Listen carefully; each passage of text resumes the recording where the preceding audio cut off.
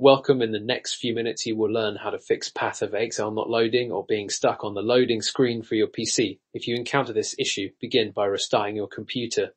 And next you'll want to ensure that both Windows and your graphic drivers are updated. Also ensure that your Path of Exile client is updated through the official website. Verify your game files. If you play on Steam, right-click Path of Exile in your library, go to Properties, then Local Files, and then verify the integrity of game files. If you use the standalone client, run the Path of Exile exe application with the verify argument. Temporarily disable both your antivirus and firewall, as this may be blocking the connection required to play the game. Reinstall DirectX by downloading the newest version from the Microsoft website. Clear your DNS cache by running the command prompt as administrator and entering the command.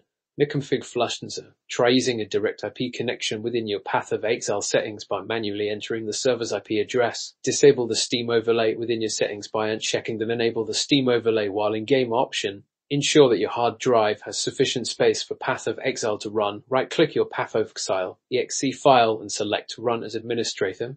Run the Grinding Gear Games client repair tool on their official website. Finally, if all else fails, contact the Path of Exile support team through their website. Thank you for watching. Subscribe for more such tutorials.